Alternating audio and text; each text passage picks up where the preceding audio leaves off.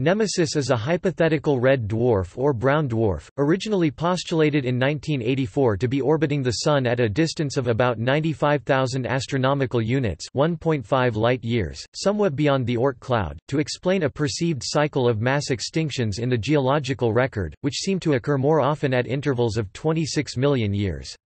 As of 2012, more than 1,800 brown dwarfs have been identified. There are actually fewer brown dwarfs in our cosmic neighborhood than previously thought.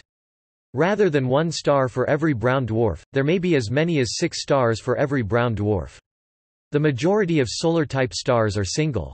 The previous idea stated half or perhaps most stellar systems were binary, trinary, or multiple star systems associated with clusters of stars, rather than the single star systems that tend to be seen most often.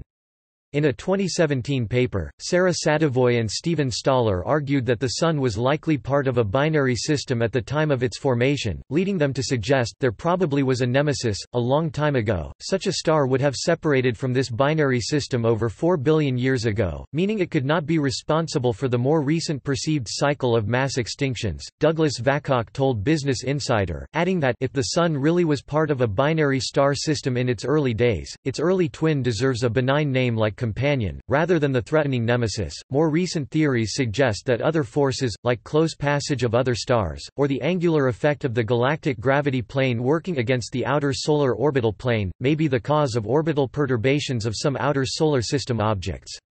In 2011, Corin Baylor-Jones analyzed craters on the surface of the Earth and reached the conclusion that the earlier findings of simple periodic patterns implying periodic comet showers dislodged by a hypothetical Nemesis star were statistical artifacts, and found that the crater record shows no evidence for Nemesis.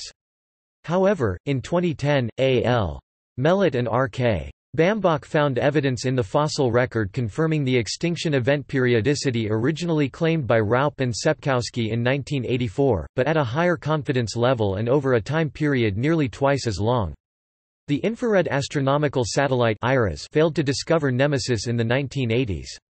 The 2MASS Astronomical Survey, which ran from 1997 to 2001, failed to detect an additional star or brown dwarf in the Solar System, using newer and more powerful infrared telescope technology which is able to detect brown dwarfs as cool as 150 kelvins out to a distance of 10 light-years from the Sun. The Wide Field Infrared Survey Explorer (WISE survey) has not detected Nemesis. In 2011, David Morrison, a senior scientist at NASA known for his work in risk assessment of near-Earth objects, has written that there is no confidence in the existence of an object like Nemesis, since it should have been detected in infrared sky surveys. Claimed periodicity of mass extinctions. In 1984, paleontologists David Raup and Jack Sepkowski published a paper claiming that they had identified a statistical periodicity in extinction rates over the last 250 million years using various forms of time series analysis. They focused on the extinction intensity of fossil families of marine vertebrates, invertebrates, and protozoans, identifying 12 extinction events over the time period in question. The average time interval between extinction events was determined as 26 million years. At the time, 2 of the identified extinction events, Cretaceous-Paleogene and Eocene-Oligocene, could be shown to coincide with large impact events. Although Raup and Sepkowski could not identify the cause of their supposed periodicity, they suggested a possible non-terrestrial connection. The challenge to propose a mechanism was quickly addressed by several teams of astronomers. In 2010, Mellett and Bambach re-examined the fossil data, including the now improved dating, and using a second independent database in addition to that Raup and Sepkowski had used. They found evidence for a signal showing an excess extinction rate with a 27 million year periodicity, now going back 500 million years, and at a much higher statistical significance than in the older work. They also determined that this periodicity is inconsistent with the Nemesis hypothesis. The change from 26 to 27 million years is expected based on a 3% stretch in the geological timescale since the 1980s. Development of the Nemesis hypotheses. 2 teams of astronomers, Daniel P. Whitmire and Albert A. Jackson IV, and Mark Davis, Pete Hutt, and Richard A. Muller, independently published similar hypotheses to explain Raup and Sepkowski's extinction periodicity in the same issue of the journal Nature.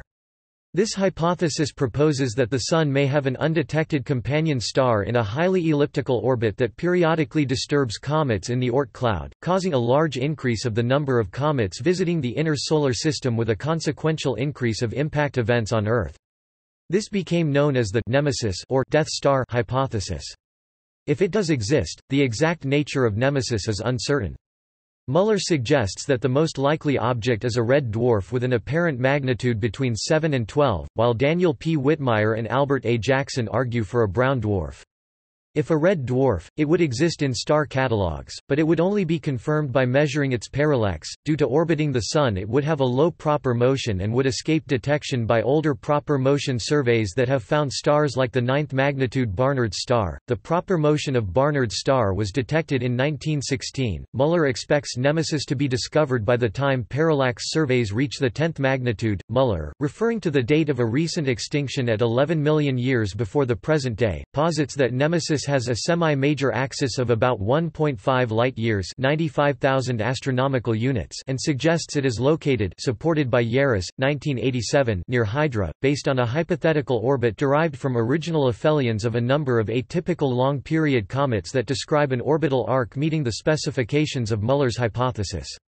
Richard Muller's most recent paper relevant to the Nemesis theory was published in 2002. In 2002, Muller speculated that Nemesis was perturbed 400 million years ago by a passing star from a circular orbit into an orbit with an eccentricity of 0.7.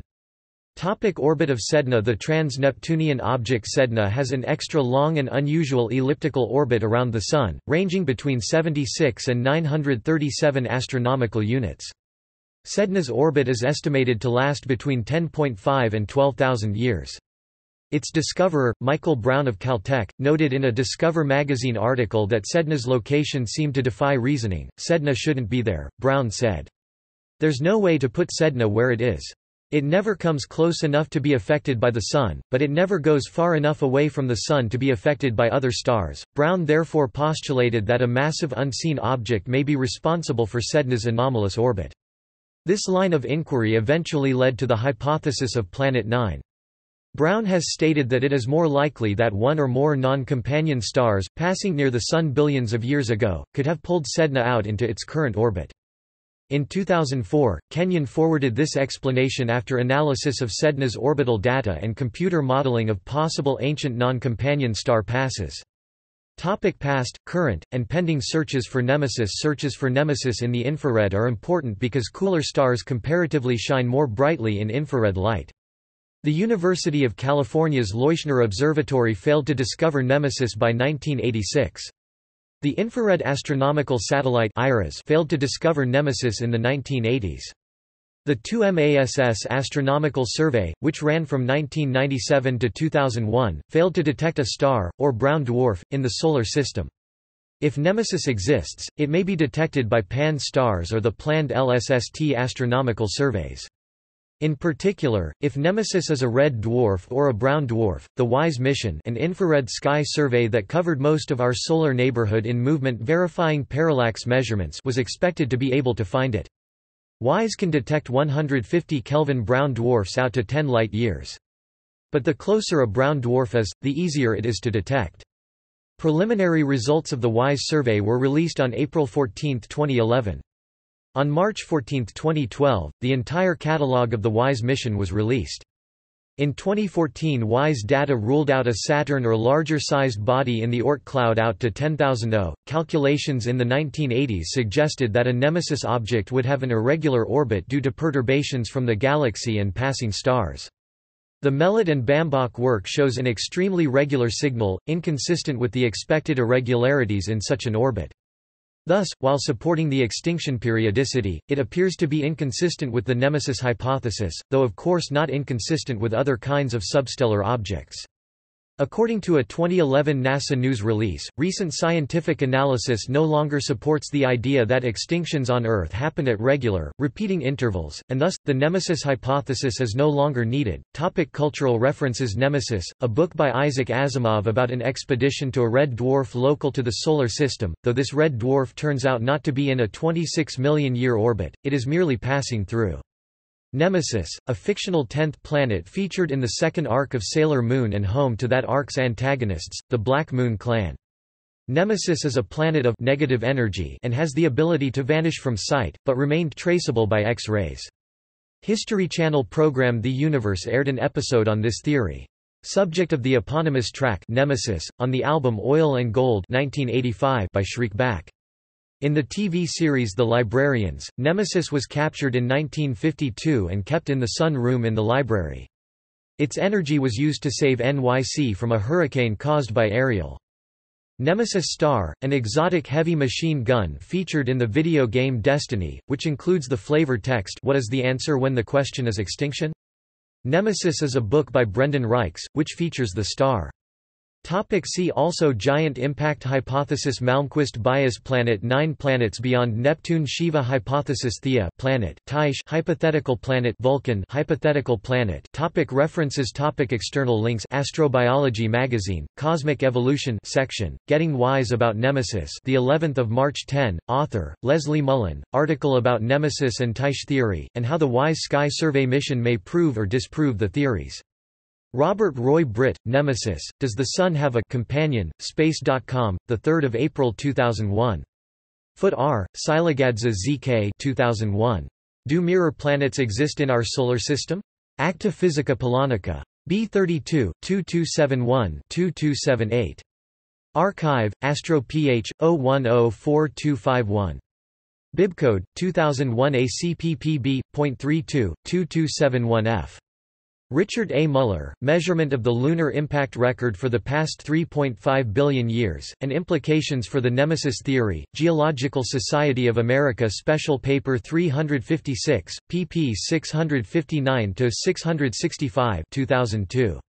I. Richard A. Muller, Nemesis Weidenfeld and Nicholson, 1988, Op. Richard A. Muller, lecture where he describes Nemesis theory ZK. Silagadze, TeV Scale Gravity, Mirror Universe, and Dinosaurs, Acta Physica Polonica B. 32-2001-99-128, provides a very entertaining and readable review of the Nemesis extinction hypothesis, including dozens of references to scientific articles on the topic. Space Daily. Evidence mounts for companion star to our Sun. April 25, 2006. Lynn Yaris. Does a companion star to the Sun cause Earth's periodic mass extinctions? Science Beat. Spring 1987. Nemesis is a myth. Max Planck, August 1, 2011.